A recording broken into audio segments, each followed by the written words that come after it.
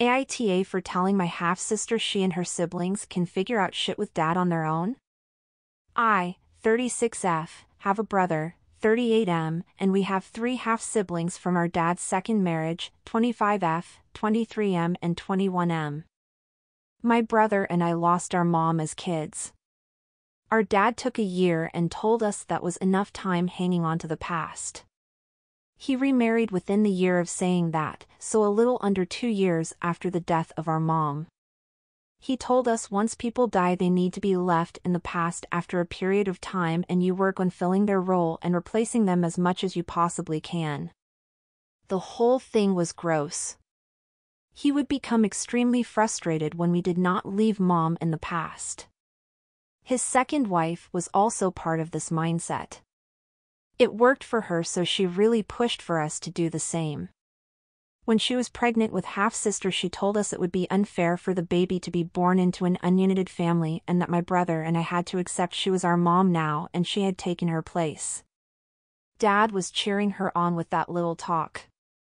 My brother and I were never close to our half-siblings. They picked up a lot of their parents' attitude about we should leave mom in the past and let second wife be mom. They blamed us for others, knowing we were not a true nuclear family and instead were a blended family. I never cared. My brother enjoyed seeing dad and second wife have egg in their face when they would claim we were her kids, and people knew because of us that she was a stepmother at best but more like a dad's wife.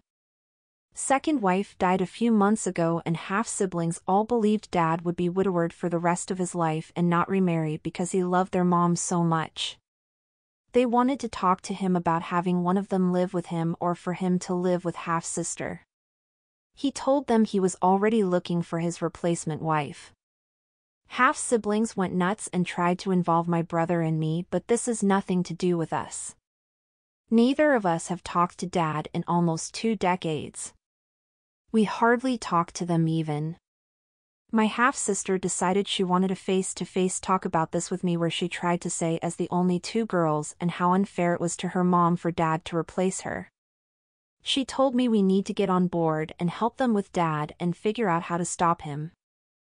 I told her that was none of our concern and dad replaced my mom, so I wouldn't care if he replaced someone I never cared about. She told me I should care, and her mom did an amazing job with my brother and me. I told her she and her brothers are adults and are way older than brother and I were when we lost mom and dad remarried, so they can figure shit out with dad without us. I also reiterated I would not lend any assistance with this.